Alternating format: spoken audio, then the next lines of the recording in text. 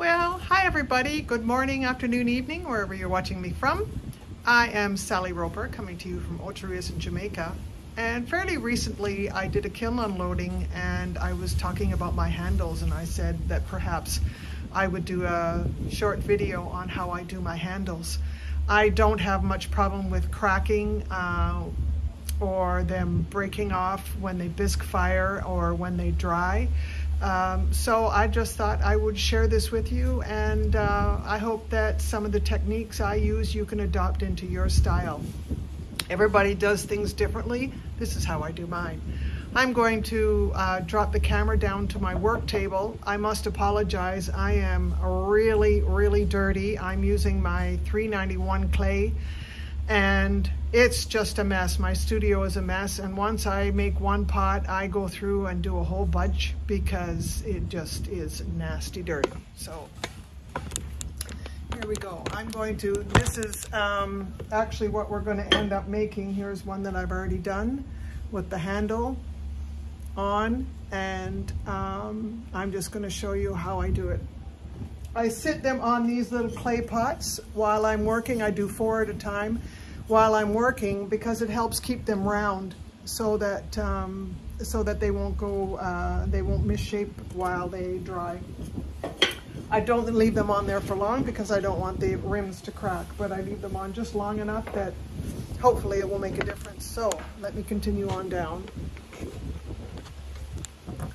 into my work area. As you can see, my wheel, everything is just a mess with this black clay. But this is the end of this series. I don't know that I'm going to make too much more. So anyway, what do I have here? I have the mug that I'm going to put my my handle on, and it has I used a crinkle wire cutter to create this pattern on the bottom. So I look to see where it kind of the pattern starts, and it's right here. So this is where I'm going to put my handle, so that when you lift up the mug, this is you get to see that. Sorry, you get to see that pattern when somebody's drinking from the mug. So it's important that you inspect your mug to decide where your handle is going to go. And I also have, this is my template handle. This is the shape that I'm going to be making all my handles on. Let me just see if I can put it in front of my hand to show you some contrast. So this is the shape. This is the piece that I extruded. I have a handheld extruder, and I made, well, I'm doing 12 mugs today, so I made about 15 handles. I always make extra handles just in case there's a little blip or bloop with something, or one of them goes, just doesn't work out. You have some spares.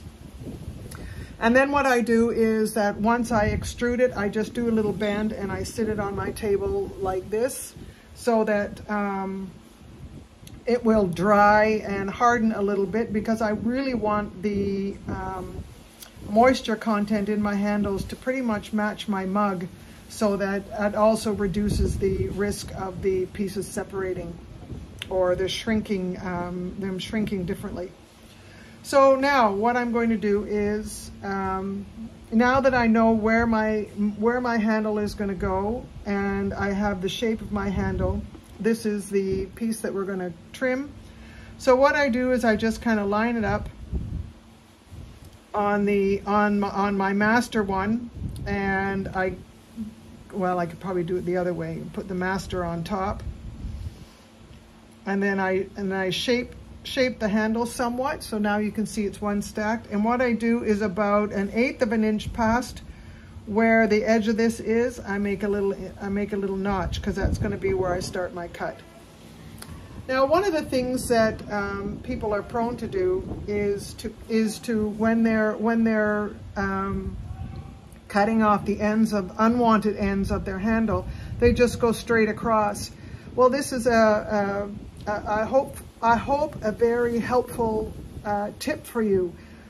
If you put something flat across on something that's round, when this dries, it's probably going to try and misshape. The cup is trying to fit the handle, and it's going to flatten a little bit, and it might go out of shape.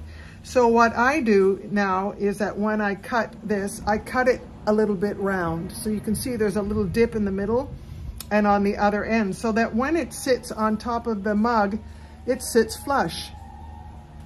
And then I don't have to worry about if it's sitting flat and it pulls away or misshapes the handle. But let me show you what I'm talking about there. If you can see that. You can see just how nicely that fits in there. So when I take my needle tool now, I'm just going to, when I carve down, I'm just going to make it a little round. And you can see there's a little bit of a dip in there. Well, not too much, so let me just go back in there and accentuate it a little bit more. And then I do the same for the other end. So now I have a curve on the ends. Now I take this dowel. I kind of adopted this technique from Joe Thompson, who's from Old Forge Creations. If you don't watch him, you really should. He's really good.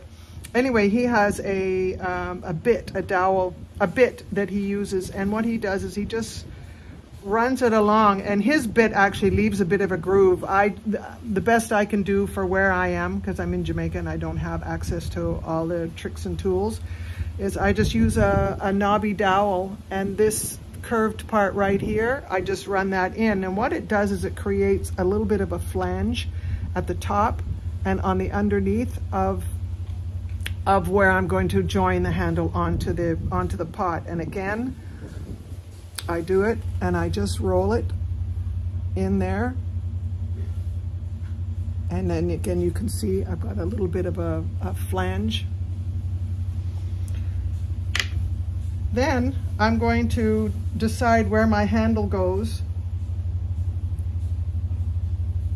So what I'm going to do is I'm going to take my Zeem tool, and I'm just going to, I have some magic water here, which is water, soda ash, and sodium silicate. I don't know. There's you can go online and find the recipe for magic water. But I have some here, and I have one dedicated to my dark clay and one dedicated to my light clay, to my B-mix. Anyway, what I do then is I just roughen up the inside of that on both ends.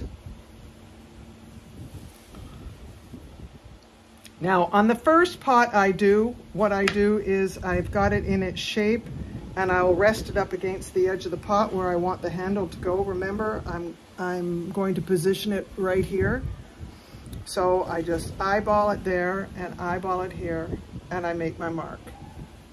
And I look and see, is that what I want my handle to, if that's what I want my handle to look like. I'm sorry if I keep taking it out of the camera, out of the picture frame. It leaves a little bit of a mark, so now I know where I can score my pot. But I can also do it because I'm looking to see and make sure that it lines up with where I want the pattern on the bottom. So then I just score the pot. I take a little bit of the magic water and I dop it on there like that. Now, I'm about to add the handle, so I just double check it and to make sure that it's good to go.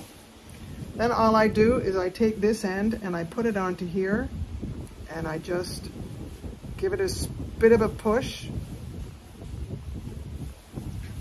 Then I put my thumb underneath where the bend of the handle is. I put my thumb underneath, and then I just lightly set down where the bottom is going to go. Then I check it to line it up, and I look at the bottom, and I look from the top and see how it's lined up. I'm not liking how this is. It's looking pretty crooked. So this is the point, because I haven't attached anything yet, that I can adjust the lines and the look of the handle. And that's pretty good. Again, I check it in the bottom. I check it from the top. Then I'm ready to seal the handle onto the pot.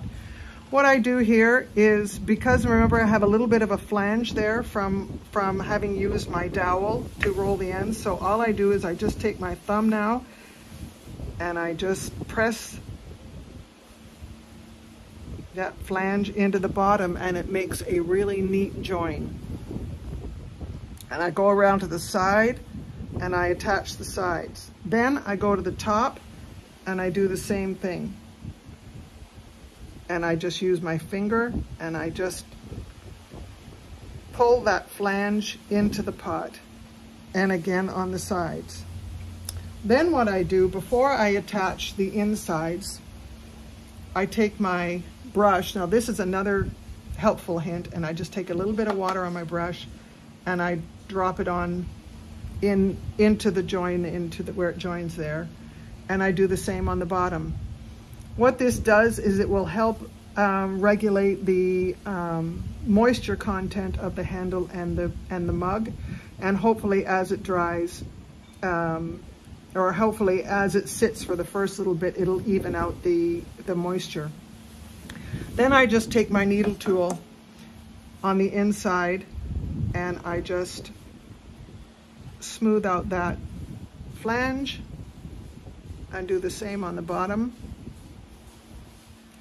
And I just get rid of all that excess clay that I picked up on my tool. Okay, so now the handle is attached.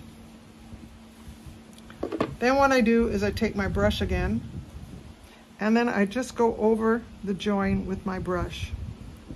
And I make sure that it's all well sealed. And I go again on the inside, and especially with the corners.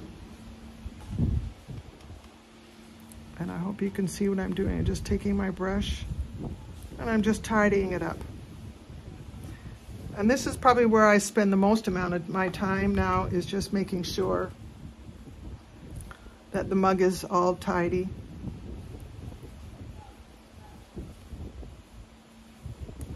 And again, along the top here.